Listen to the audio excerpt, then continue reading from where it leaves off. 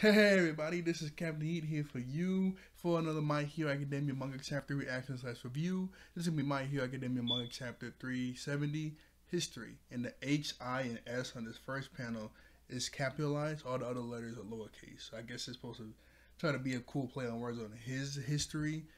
I'm guessing Spinner because on this first panel, the way it's drawn, it's a flashback and the very first text bubble is die, you filthy monster. So I'm the last person we saw last captain was Spinner. So, geez, that's pretty intense. And actually, I'm on time this week. For the past 2 weeks, I kept passing out around like 2, but I woke up this morning around 8 something. It's only 9:15 right now, and the chapter still wasn't out. This chapter came on 9:05 a.m. So the chapter was pretty late. But hey, I'm on time. Next time I'll be on time. Next time I'm gonna really try to stay up and be on time like I usually am. I don't know why. For like the past 2 weeks, I just kept falling asleep. But I get you guys. But let's get into this chapter. Okay. What's a flashback? Is this Rebel in the background? Oh no, it's just a normal town. Okay. Die, you filthy monster. Hate heartful words. We see silhouettes of people throwing rocks. Jeez. Mutants shouldn't leave their homes. I can't believe they had that tainted blood. You people tricked us. Our land will be forever stained. Leave. Jeez, man. Yo, this Spinner. When I just read what I just said, the panel, it has like this little lizard on the wall. It doesn't look like a somebody with a lizard quirk like Spinner. It looks like an actual lizard. Was that? I mean, sorry, it's not funny. Was that how Spinner looked like as a kid? He was like an actual lizard. That's kind of funny. And it's starting to be like that because we seen a picture of Tokoyami as a kid. He looks just like Tokoyami with the bird head and the rest of the features as a human. But obviously he was small as a kid. He wasn't like an actual bird. And then he became bigger. As what we see now. That's a little funny. The next panel we see Spinner just walking as a grown adult. No matter how far the world progresses, we will never accept that tainted blood of yours. In the next panel, we get a close-up shot on Spinner's eyes, and we see all the detail in his face. Really nice detail, See, this looks nice. Looking back in time to the Central Hospital right after Dabi's defeat was announced to all the battlefields in front of Central Hospital. Yeah, and this is the panel where we saw Spinner the last time before the last chapter when he was gigantic. He was like spitting out, just regular spit, and he was going stupid with his sword. They locked up Korigiri. Last chapter I kept saying he was getting ganked to Makia. My bad. They locked up Korigiri, but were taking him back. Korigiri considered to be the high-end Nomu closest to perfection. All for one determined that he was being kept in the top of the line hospital. So he sent Spinner, lieutenant of the Paranormal Liberation Front, the Remnant Warriors, and several civilians. What? Several civilians that advocated for their actions. And we just see a bunch of the mutated quirks with Spinner because that was like a big thing with Spinner. And I remember that chapter where they were like, yeah, Spinner, you're gonna be in charge of all the like mutated quirks people. You gotta rally them up and stuff, and you gotta you gotta rally them up, and you're in charge of all of them for this next war coming up. Like, it was like a really big thing about talking about talking about like the mutated quirk side of My Hero. Because people do treat them kind of wrong. Because they do look. I mean, some of them look kind of normal, like Tokoyami. I mean, obviously he has a bird head, but other than the bird head, the rest of his body's human. But like some of them look normal, some of them look pretty crazy. But it's like a mismatch. But it was always like a thing to where sometimes those quirk users get kind of treated wrong. In the next panel, wow, he gets so many people, dog. This next panel is an outward shot. And it's just so many people there. And weren't they supposed to like split up everybody? Like this was a really good outcome for Spinner. Jeez, he got like a whole army there, and he's gigantic with his sword. Overall, roughly 15,000 people were into the hospital. Jeez, go, make a path, surround them. Hey, stay on the line. Open a path. Next panel, we see President Mike and Rocklock fighting. Is Rocklock getting rocked? And he's trying his best to like push him back. Against them were the remaining heroes and police squads, around 200 of them. Yeah, they're finna get ran through. 15,000 versus 200. Well, President Mike in this panel, he jumps in the air. So I'm guessing he's finna scream. You're quite the star today, Sirokumu. I think, yeah, that's been her real name. Loud out, shout. Yeah, he just screams right into the crowd. Everybody gets blown away. Oh, what? No, they don't. The very next panel, nothing happens. President Mike is surprised, and this is gigantic mutated guy that's like really big, and it says meat seal. So they used him, but his voice thing. Well, okay, well he has that thing on because I was gonna say his voice thing is so loud, so they cover like a larger area than that one big guy, and this one big guy is that durable to take him. I mean, I'm pretty sure he didn't scream as hard as he could, but you know, I was like, it should be a larger area, but he wears that thing on his neck to pinpoint it because he still couldn't like. It's sort of like Kaminari. Remember Kaminari was like, you know, he's not that good enough to like shoot lightning in a specific way. He can only do it in big bursts, so that's why he uses the little disc to do it in a certain way. He uses that like thing on his neck, you know, to pinpoint it, just like Kaminari. So I guess it's not that big of an area. But I'm so surprised there's one big guy can just block all that, and he blocked it. And this random guy in the field jumps up at President Mike with wings, and he has a spear fork thing. President Mike was able to dodge because okay, I was like, he got wings. Koda made a bunch of crows come and grab President Mike and push him to the side. Okay, that's pretty cool. Sensei, are you hurt? Thanks, Anima. Wait, where's technical? Oh, Soji, Soji, tech. Wait, what's technical? We got separated while fighting. Chief, where are? Chief, there are too many of them. Call reinforcements. There's no one to call. Push them back with your taser seals. That's pretty cool. Dang it, they're actively dividing and isolating our already thin forces. Push them down. Tie them down. Yo, a ton of people are ganging up on Rockalock. I'm kind of getting nervous for them. There's a ton of people grabbing them. They're just a bunch of off the street ramble, right? So why are they so devoted to their leader? Shut your mouth. Tie him. We had enough. We're not rotters. Get his hands. We're always saying stuff like that. You human-faced people will never understand. And Rocklock looks kind of surprised. Drop them down. Out of the way. Make a path. Something's coming up behind Koda. Oh, okay. Yeah, it's just a bunch of more people. I was like, someone's coming up behind Koda, but it's a bunch of the Paranormal Liberation Front mutated quirk people, and they just grab him and slam him. It's like, jeez. To the ground. Get out of the way. Vanish. Disappear. Stop. And they rip off Koda's mask. Why are you doing this? Let's all stop this already. One gets up in Koda's face. Are you from a big city? You darn traitor. Open it up. I gotta zoom in. Somebody works again tiny. Let him pass. He'll pass. We're stronger. Our spokesman. Make a way. Nothing too important. Oh, who is this? This is a pretty cool costume. The very next panel, somebody in this really long dress and a hood has like a scarf, a fluffy scarf on, and they have you know, you see the Iron Spider, you get those 4 spider like legs coming out. You see 4 of those coming out from the back, and you can't see their face. This person looks kind of cool. Let rage consume you. Oh, let rage consume you, for this is the day of liberation. Quirk, consoling, quirk, induction. These are nothing but means of oppression. And we know that better than anyone else. We suffer the consequences.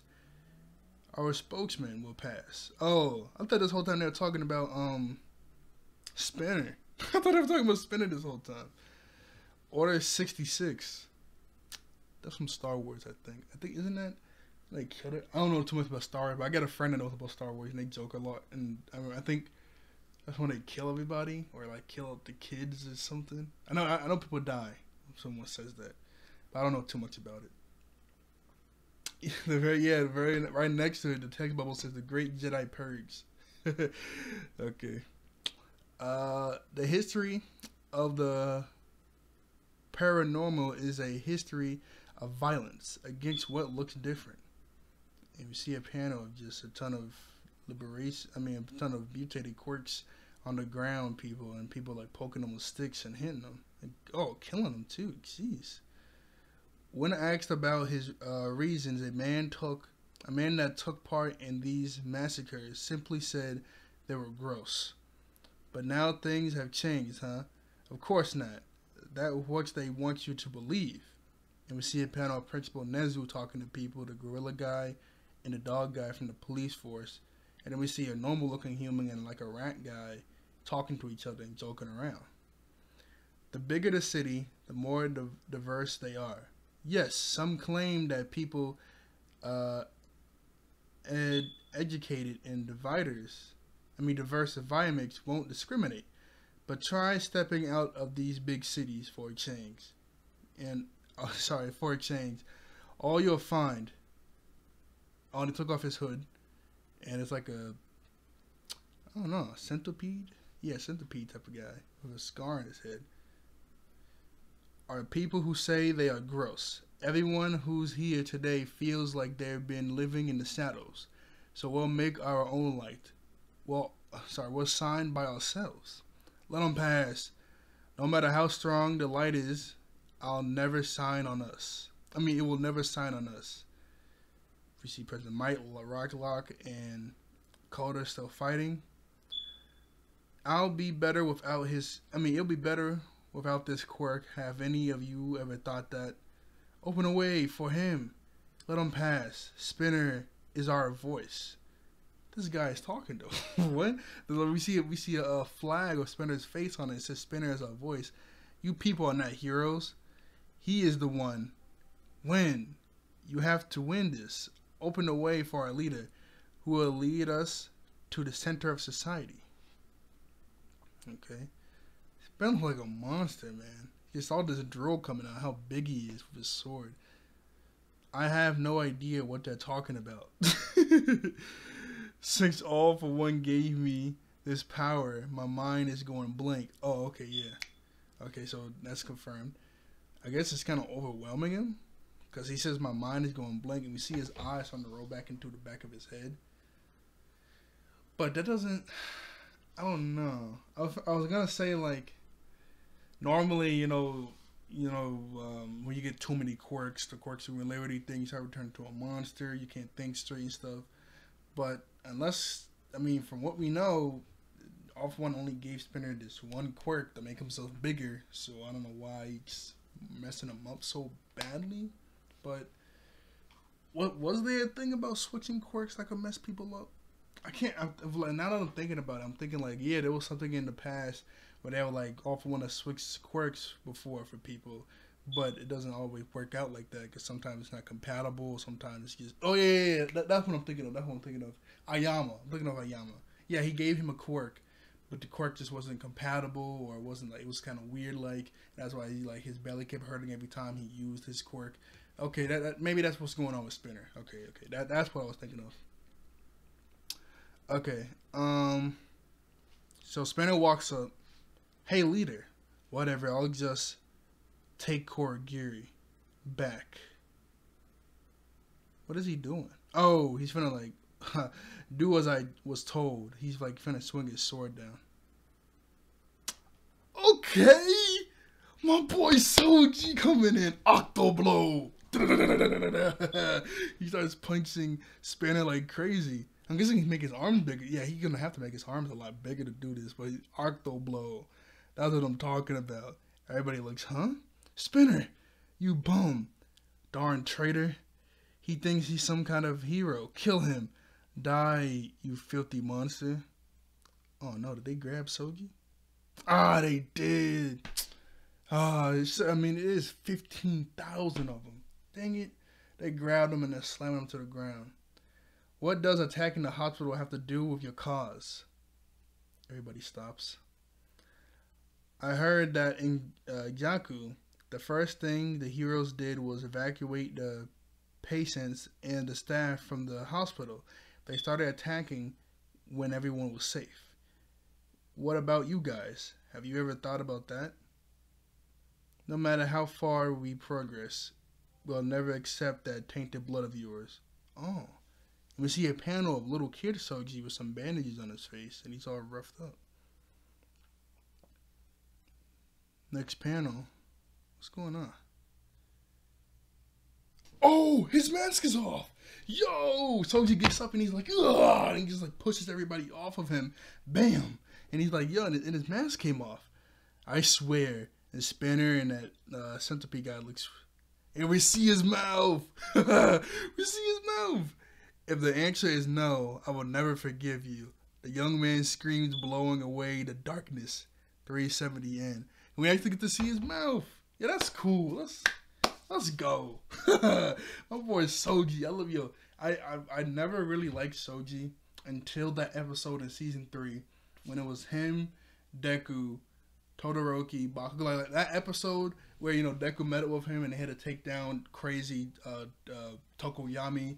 And then, you know, they fought Compress. And then eventually they met up with Twice and Dabi. And that really cool shot of it was Deku, Todoroki, and Deku, Soji, and Todoroki.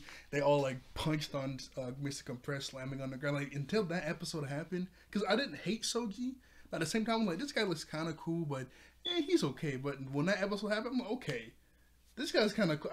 I like Soji. I've been liking Soji for a minute. My boy Soji up there, man. I really like Soji. His quirk is very unique. I really like his quirk. My boy like that. We have technically seen his mouth before, because I remember Horikoshi came out and said that the reason he hid his mask was because, the reason he wears a mask all the time, no matter what he's wearing, was because I think he said he was like out and about and a little girl cried when he saw Soji's face and it looked kind of creepy, so he wears a mask so he doesn't scare anybody. And it was like also a sketch of what Soji's face will look like in the SBS or whatever. There was like a drawing that Horikoshi did of what he would look like without his mask. And I was like, okay, that looks cool. And I kept thinking, I hope we see his mask. Obviously, I kept thinking of that picture we saw from back in the day. But at the same time, like, you know, Horikoshi could change it up if he wants. I kept thinking that because, I'm going to be off topic. I kept thinking that because I saw this like little fan comic of Soji telling horror stories around the campfire for 1A. And he's like, whatever, he said whatever. And he took off his mask a little bit and he like raised his sharp teeth like Kirishima. And like all the girls get scared. So I'm thinking, you know, Horikoshi could change it up if he wants to have him have like sharp teeth. But nah, okay, so I guess Soji's fight is going to be, it's going to be kind of hard to have a 1v1 fight with 15,000 people around. It's going to jump them. It kind of seems like it's going to be Spinner and the Centipede guy, or maybe it's going to be a tag team where Koda goes after the Centipede guy and Soji goes after Spinner. That'd be pretty cool. My boy Octoblow. We finally get to see it. Remember he was going to do Octoblow and he was rising. But then he got he just got grabbed by Chimera. I was so mad. Now he was supposed to do Octoblow against the Pony Girl in the next season. So I guess it kind of made sense why they didn't show us in the movie. But at the same time, like, you know, he was like Octoblow. He just got grabbed. I was like, come on, bro. But that was pretty cool. Not too much to say about this chapter. We get to see a flashback of Spinner a little bit when he was getting ridiculed.